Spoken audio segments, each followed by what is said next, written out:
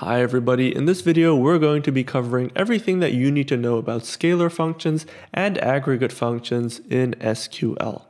So to be able to demonstrate these functions, we're going to be using the data table that I have set up down here on my screen. You can see that I have an ID column, a first name, a last name, the age, income, and the job of 5 individuals listed down here. If you want to follow along and you also want to recreate this table, I'll be leaving the SQL code that you need to execute down in the description below, so feel free to execute those statements if you want to create this table. So let's start off and talk about scalar functions. So scalar functions yield one output for every row of input. Let's go and have a look at the very first scalar function, which is the uppercase function.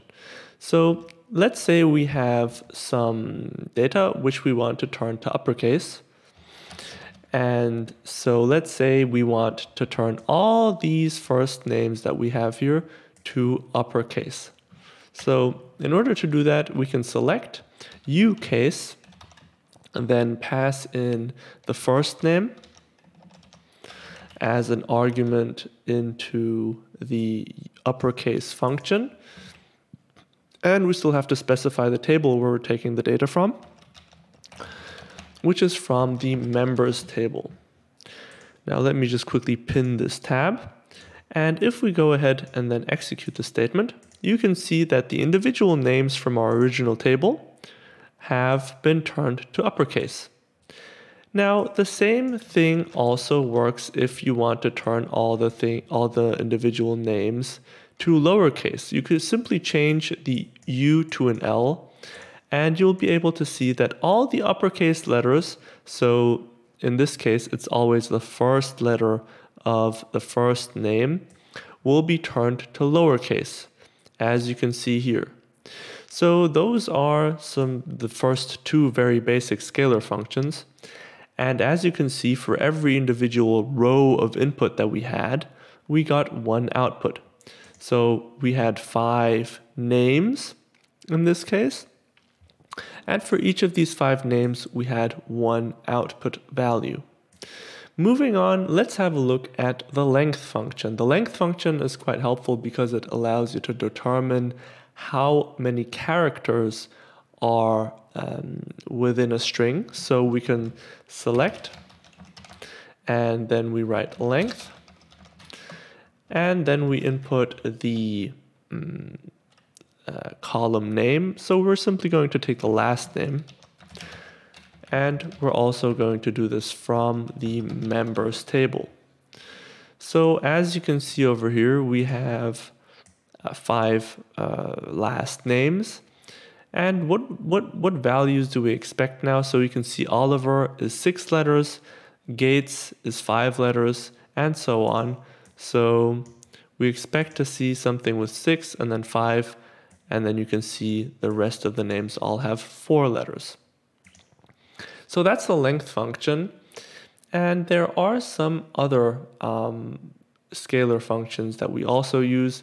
Another one that is quite popular is the mid function. And this mid function allows you to output certain characters from a string. So let's say we take the first name and we want to output the first 2 letters of the first name. So we're starting at position 1 of the string and outputting the first 2 letters. And we're going to do this from the members table.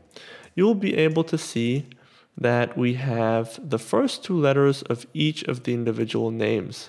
So the first name was John, James, Kelly, Alf, and Charles. So we have John, James, Kelly, Alf, and Charles, but only the first 2 letters. And of course, you can also play around with this. So if you want to output the first 3 letters, just change this to 3 and you'll have the first 3 letters.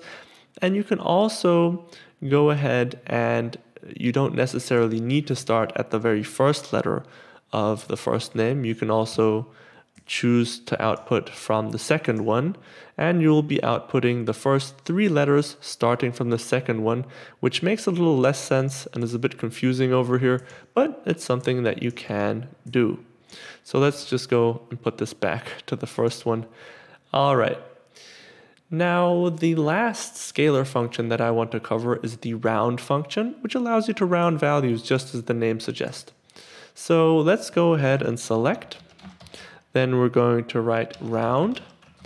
And then within this round, we're going to add the following select statement. We're going to write select AVG, which is actually an aggregate function, which we're going to get to know in just a moment. So bear with me on this one. And we're going to take the average value of the age from the members table. And in addition to that, when we use the round function, we have to specify how many decimal places we want to round to. And we're going to say we want 0 decimal places. So let me go ahead and first execute this select statement. So I've marked only the select statement over here, and I'm going to run it. So it's only going to run the selected code. And you can see that the average age of our members, you can see here the ages, and the average of this age is 31.6. Now, you can see that I've added the round function around the select statement, and I've also specified that I want 0 decimal places. So what I would expect is that the next time when we execute all of this, it should provide the number 32 because it rounds up. So if we do that, that is exactly the number that we get.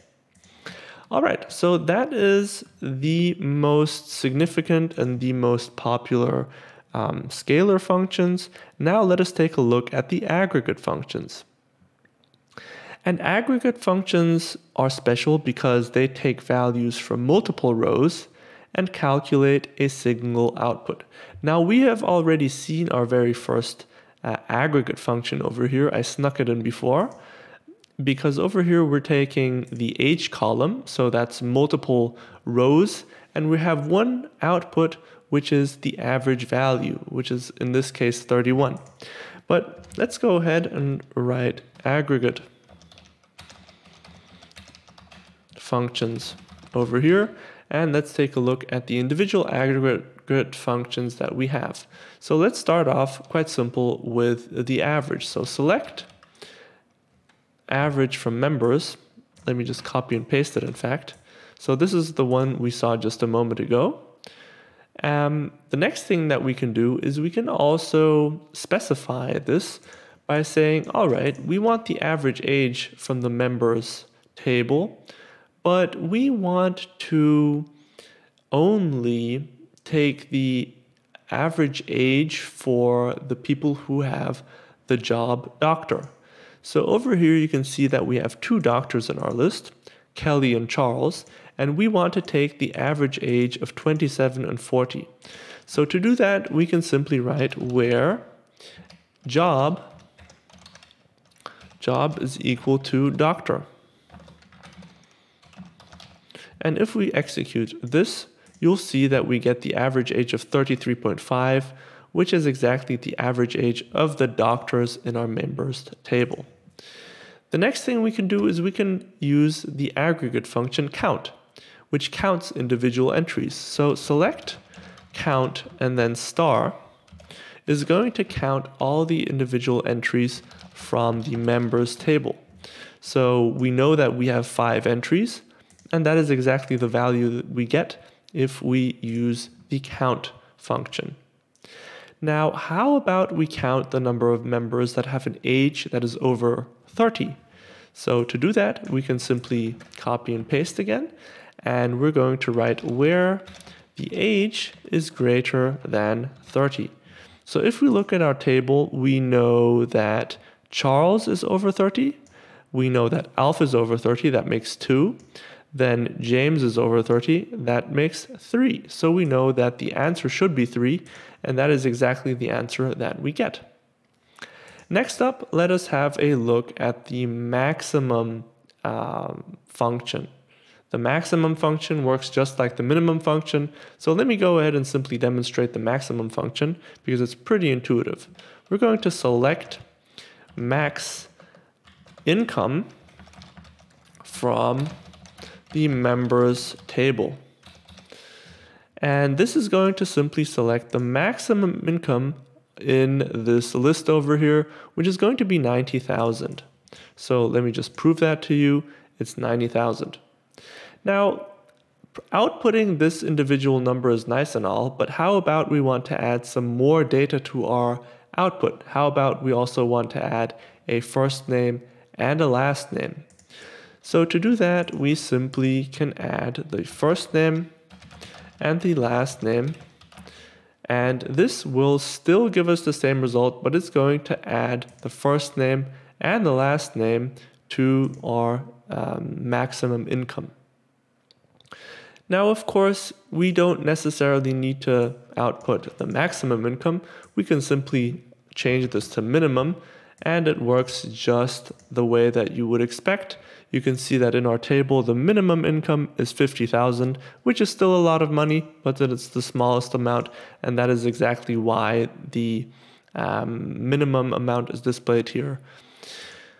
Okay, so that is the maximum and minimum functions. How about now we have a look at the sum function. The sum function, as you would expect, takes the sum across individual entries. So if we select the sum of income, and we do that from the members table, and we're only going to do that where the job is equal to a doctor. And so we see over here that we have two doctors. One earns 90,000, the other 70,000. If we take the sum, then you can see we get 160,000. That's the way that we would expect it to be. All right, then the next thing that we can do is quite interesting because we can group these entries quite nicely. Let me show you what I mean by that. So let's say we want to count how many individuals have a specific job. So let's say we simply select the job, and then we can count the number of individuals in that job from the members table as always, and we're going to group by job. Then you'll see that we have a small table where we have the number of individuals who do each of these individual jobs. So as you can see, we have two lawyers, we have two doctors, and one engineer, and that is exactly what we get here. Two lawyers, two doctors, and one engineer. And how about we try and do this with the average income? So the question that we would ask would be quite simply, what's the average income for each of these individual job categories? To calculate that, we can simply write select, and then job, and then calculate the average of the income column from the members table, and group by the job. And once we do that, you can see that we have the average income of each individual job category. All right, that's going to be it on this video on aggregate functions and scalar functions. If it helped, make sure to leave this video a like and subscribe to this channel, and we'll see each other in the next video.